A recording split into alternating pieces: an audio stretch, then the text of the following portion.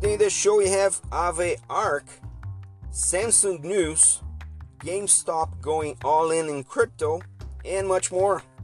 I'm your host Mauricio Magaldi, and this is Block Drops, your weekly digest on blockchain for business. These news are not a form of endorsement, sponsorship, or encouragement for consumption and are meant for educational purposes only. Aave is one of the DeFi liquidity protocol that we have been following here on the podcast. And this week they announced the final launch in production of a partnership with Fireblocks, where they are performing regulated activities such as Know Your Customer, the KYC, and AML compliance, anti-money laundering. And Arc announced this with a hefty list of whitelisted participants on the permission version, with 30 financial institutions now able to participate in the liquidity protocol.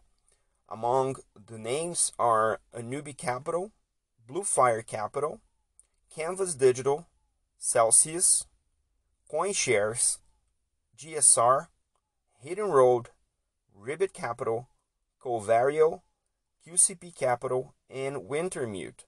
All of them are now able to provide liquidity and borrow from the DeFi protocol that now runs under the name of Arc.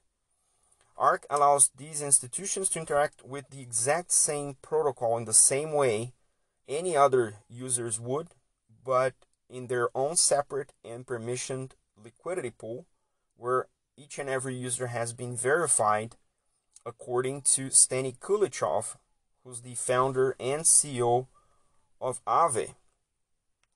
Since launching in June of last year, Fireblocks, which is focused on the institutional digital asset custody space, has over 500 liquidity partners who actively move assets across 30 of the world's largest digital asset exchange, such as Binance, Bitfinex, Coinbase, FTX, and others, and reported a year-end $40 billion AUM, assets under management, as part of their portfolio.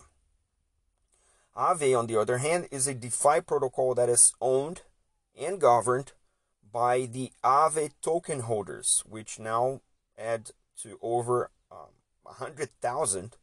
And the role of these holders is that they can create and vote on proposals to change or update a protocol, including deciding whether they're going to go institutional, which of the other asset managers are going to be part of their institutional version, which features they want to see included in the protocol, the rates that the protocol the fees and the rates that the protocol needs to perform.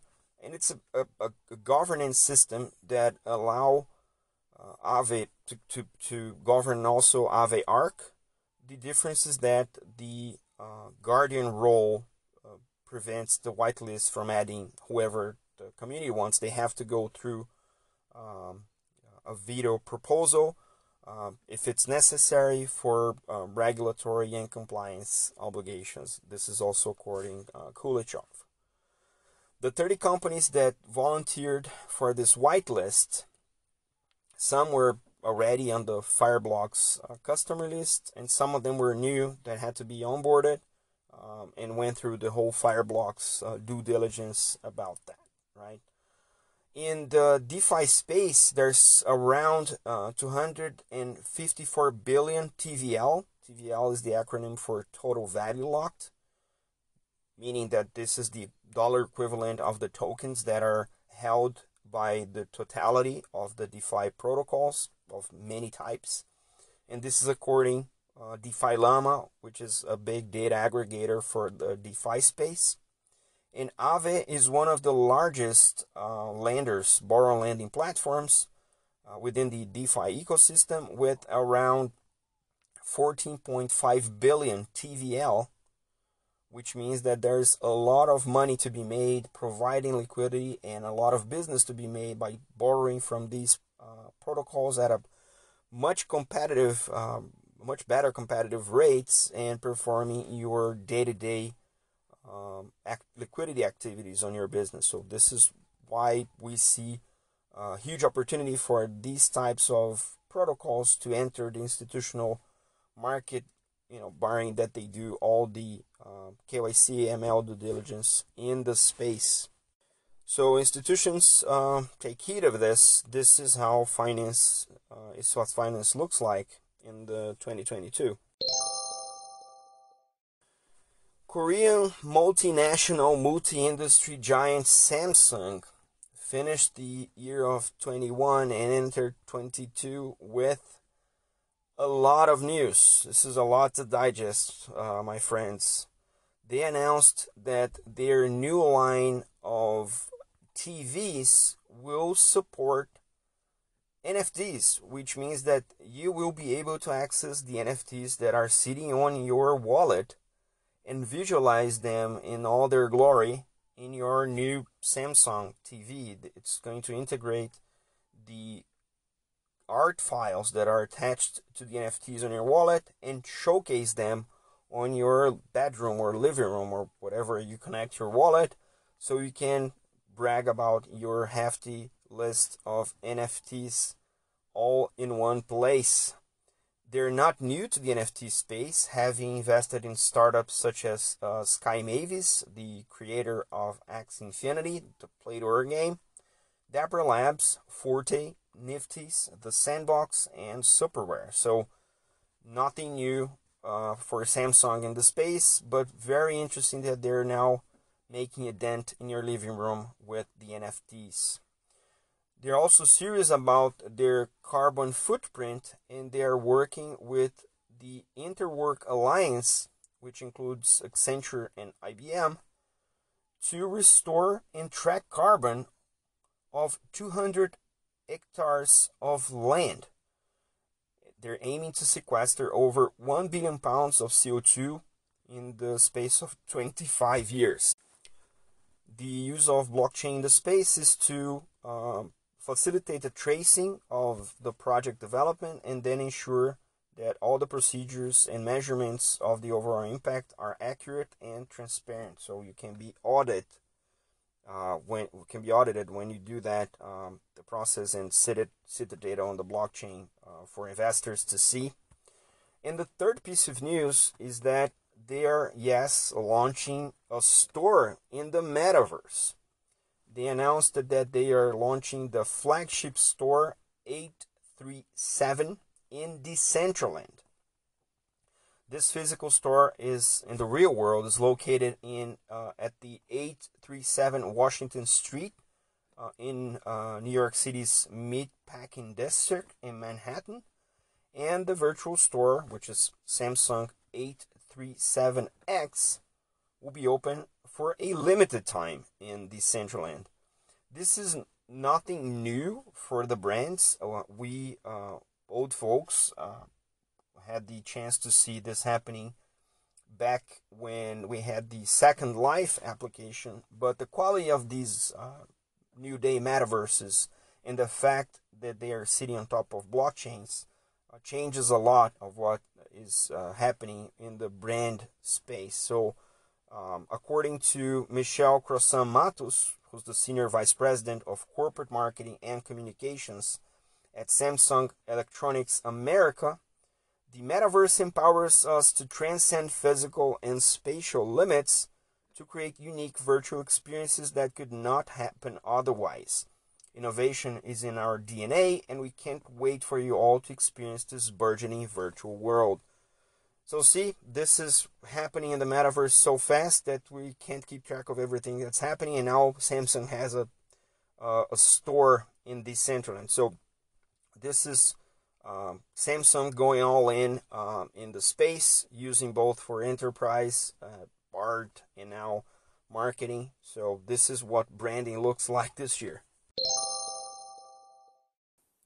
Old gamers' favorite, GameStop, who made the news last year in a rally that broke many a hedge fund in the stock exchange, announced that they're launching a division that is focused in developing a marketplace for non-fungible tokens and cryptocurrency partnerships, according to people familiar with the matter.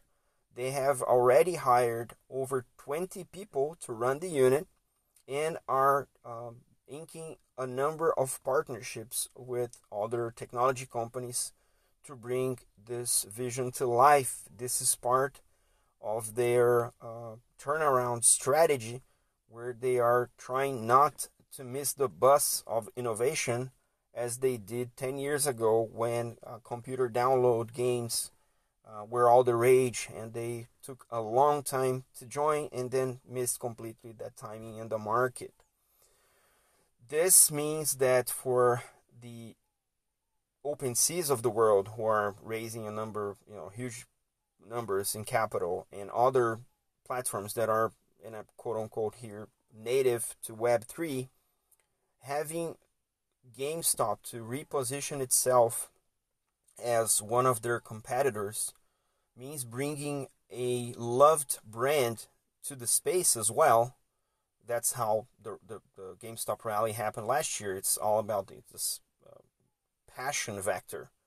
And bringing the name into Web3 can certainly pull a good chunk of the dollars that are now being circulated on the NFT space through its own platform, through its own portal, because of the passion vector.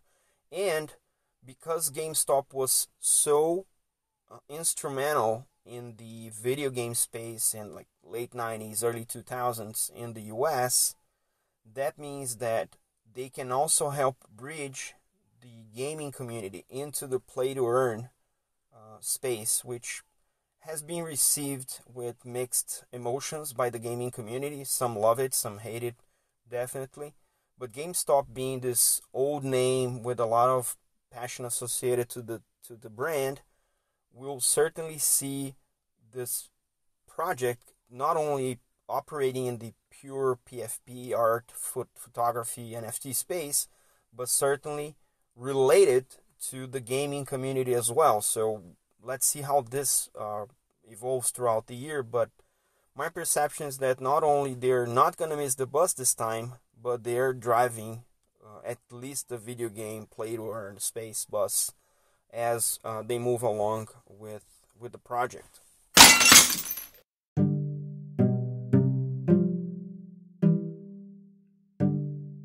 And because the week was packed full of news, here's more. Jamaica announced that they're done with their CBDC pilot. Peru announced a set of laws to regulate cryptocurrencies. New York State's Department of Financial Services appointed as Chief of Virtual Currencies the executive Peter Martin, former Promontory Consulting. OpenSea reached a $13.3 billion valuation after raising $300 million. Sandbox is working with Hong Kong in a partnership to create a mega city in the metaverse. EI Ventures announced a purchase of a big plot of land in Sandbox for psychedelic trips. Australian Open, the tennis tournament, announced a series of NFTs on the metaverse to go with this year's live matches. Nasdaq listed BTCS announced that they will pay dividends in Bitcoin, a dividend. Banco Santander announced that they will continue to be globally competitive, going all in crypto. Arab Bank in Switzerland is silently offering DeFi to clients. PayPal announced that they're going to explore their own breed of stablecoin. JP Morgan launched a report in which they tout the year of the bridge in the blockchain space. And messaging app Signal rolled out their global payments using MobileCoin.